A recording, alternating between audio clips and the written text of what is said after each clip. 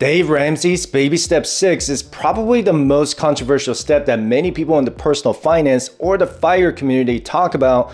The question was brought up during one of the private coaching sessions with a client of mine, and it wasn't the only time that it was brought up. And the question was, should I pay off my house now or invest the difference? And I'm gonna show you the complete comparison chart of how investing the difference of just $500 a month made me over 6 figures over the last 7 years, and how things would have turned out if I had paid off my home early, if I had followed Dave Ramsey's baby step 6.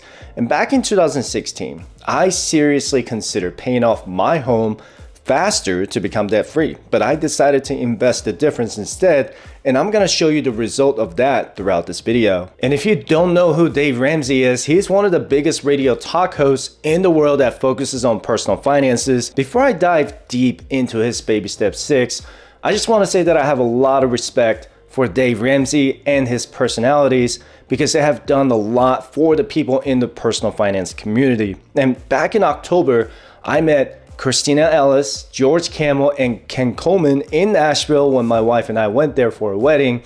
No matter how much you disagree with their fundamentals, we can't deny the fact that they're consistently helping people get out of debt so they can start investing for their retirement. And let's just take all of the politics aside, and if you just pay attention to what they teach to get people out of debt, they have a phenomenal program to get people started on their debt-free journey. And I'm a financial coach myself, and I teach people to get out of debt, budget, and invest in their financial independence. But I don't teach Dave Ramsey's baby step program to my clients. Just because I respect Dave and his team, it doesn't mean that I agree with everything they say or teach. And I'm a firm believer that there's not a one-size-fits-all solution when it comes to personal finances. And what I do on my FIRE journey is going to be entirely different from yours. When I paid off $110,000 in credit card debt, personal loans, TSP loans, and car loans, I didn't exactly follow Dave Ramsey's baby step 2. It wasn't because I disagree with his baby step 2,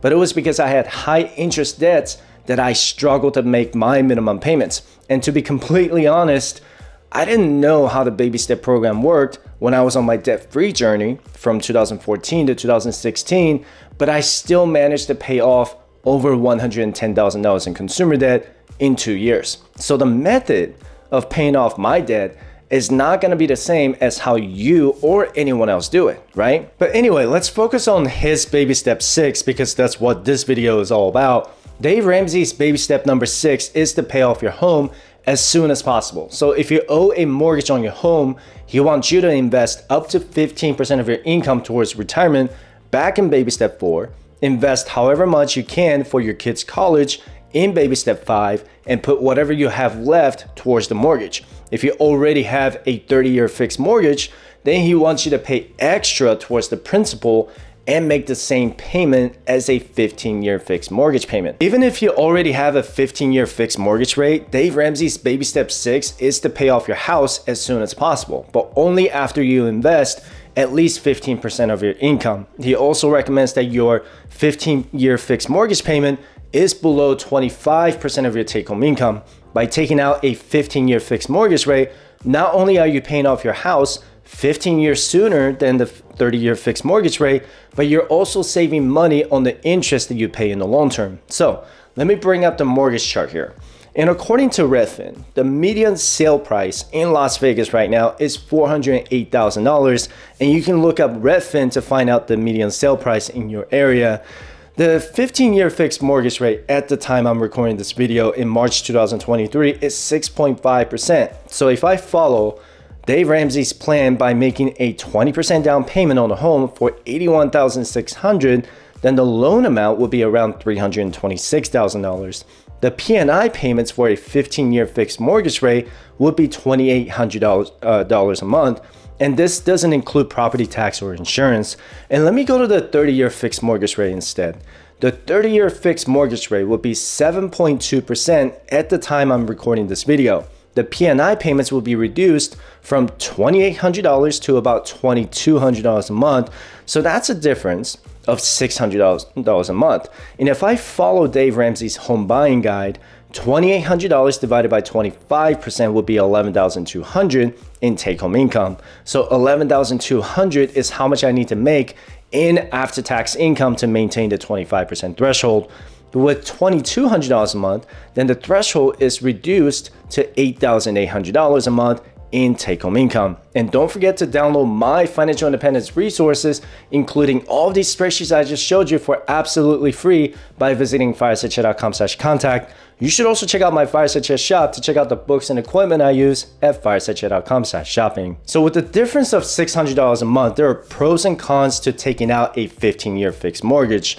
The total interest I would pay with a 30-year fixed mortgage rate would be $471,000 as opposed to $208,000 over the course of 15 years.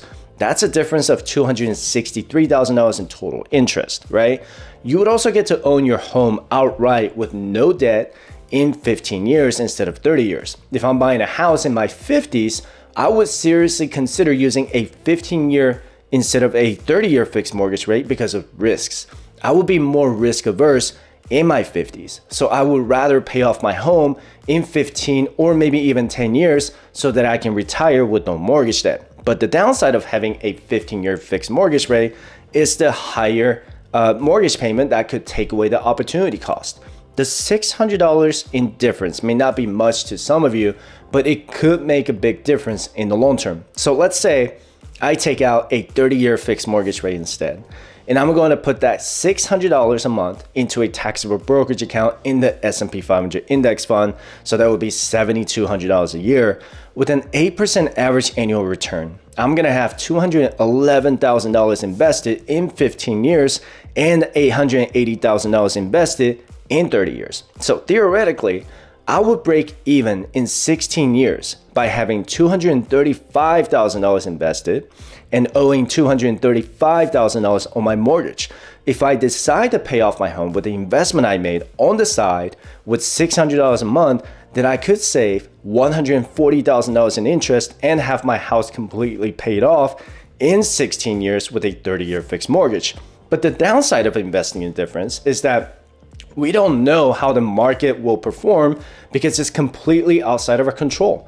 History tells us though that it has continued to appreciate in value, but no one can guarantee the future result, right? So if I'm in my 50s, I might not have enough time in the stock market to see those dollars appreciate in value because 15 years from 50 years of age will put me at 65 years old. I might not have the physical or mental capability to work as much as I did in my 20s, 30s, or 40s. By the way, I just launched a new live stream program on my channel, which include live Q&As and group coaching sessions about the FIRE movement, stock market, real estate, and any current events in the world. With the private membership program, you'll have access to my private Facebook group and group coaching sessions to discuss your financial independence journey. You can check out my YouTube channel for more information about the private membership program. You can also schedule a free one-on-one 20-minute financial coaching session by visiting firesightchat.com/coaching to discuss your personal finances. And back in 2016, when I paid off $110,000 in consumer debt, I seriously considered putting extra money toward the principal of my mortgage to pay off my house as soon as possible. And I was 30 years old at the time, and I was actually going to be 31 that year. I really went back and forth to deciding if I should pay down my house or invest that money. In the end, and I'm really glad that I made that decision, in the end, I decided to invest the difference, and I'm gonna show you the result. And I purchased my house in 2014 for $180,000. You're not gonna find that price anywhere in Vegas anymore. That's for sure. My mortgage loan though was a 30-year fixed rate of 4.25% in August 2014, and the P&I payments were $904 a month. If I were to pay it off within 15 years, I would have needed to put in an extra $500 a month toward the principal of my mortgage. Instead, I invested $500 a month in my S&P 500 index fund, but only after I paid off my debt in 2016. So I had a late start by 2 years on this because I bought my house in 2014 and then I started investing in 2016. The average annual return I got between 2016 and 2022 from investing $500 a month was 11% in annualized return. That's $42,000 in principal and $16,000 in earnings and interest in just 7 years. And I'm obviously investing way more than $6,000 a year now, but I just want to show you these numbers based on how much money I would need to pay off my house in 15 years. So 11% is a lot, and that's largely due to the great bull market run we saw. And I'm just going to predict that it's about 8% in average return for the next 8 years. By the end of the 15-year investment, I would have $90,000 in principal and about $87,000 in interest and earnings. That's pretty incredible just by looking at my interest and earnings growth, right? The ending balance will be $176,000 with the S&P 500 investment by the end of 15 years. That's pretty good considering I had a 2-year late start on investing. Now, let me look at my mortgage loan here. By the end of the 15-year loan, I would have $99,000 remaining on my mortgage loan. So not only that I'll be able to pay off the loan with the investment I made, but I'll have over $77,000 remaining on my S&P 500 index fund. If I had followed Dave Ramsey's baby step 6, I would have missed out on the interest and earnings that I would have gained in my index fund. But it's easier to Monday morning quarterback this whole thing, right? If I had paid off my house 10 or 15 years early, then I would have that $950 a month in cash flow starting in 2030. Mathematically, it makes more sense to invest in the difference, but mentally, it would be nice to have my home paid off.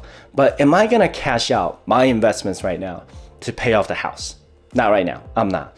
But it's a good feeling to have that I can pay off my house whenever I want though, right? And this $500 a month is going into my taxable investment account and not into a retirement account like the Roth IRA or 401k. This is the money that I can gain access to whenever I want. While I'm still in my 30s, I choose to invest more so that I can achieve financial independence and retire early. Not to mention that I refinanced my home in 2020, so it's now 2.8% instead of 4.25%, which reduced my mortgage payment from $900 a month to $750 a month. Could we see interest rates go that low again? Possibly, but probably not for a while. And as my income continued to increase, I increased my savings rate from 25% to 50%, and now I'm saving over 70% of my income. But is it wrong to pay down the house like Dave Ramsey teaches his audience to do? Not necessarily, but I think it really depends on each person's age and financial situation. If I'm in my late 40s going into my 50s, I would prefer to pay down the house before I reach 60, and it's all about risk management at this point. And I don't want to go into my normal retirement age at age 60 and have a balance in my mortgage. So if I'm following Dave Ramsey's baby step 6, I'll make sure to assess my risk and age first before I start throwing extra money into the mortgage. And there's also nothing wrong with paying off your house early in your 30s or 40s. I don't think anyone ever regrets paying off their home early so they can have that extra cash flow going into their investments. I also agree with Dave that we should maintain our housing expenses below 25% of our income. The reason is that your typical expenses could take up to 50% of your income, if not more. You want to make sure you have room in your budget to save for both short and long-term savings and investments. Many people overpay for their homes in 2020 and 2021, and now they're paying over half of their income just in their mortgage payments. You want to make sure that you don't bite more than you can chew, right? And if you want to know more about how I invest in my financial independence and retire early, be sure to check out these 2 videos. So with that said, I appreciate you watching my video. Don't forget to subscribe, and I hope to see you in the next video. Have a good one.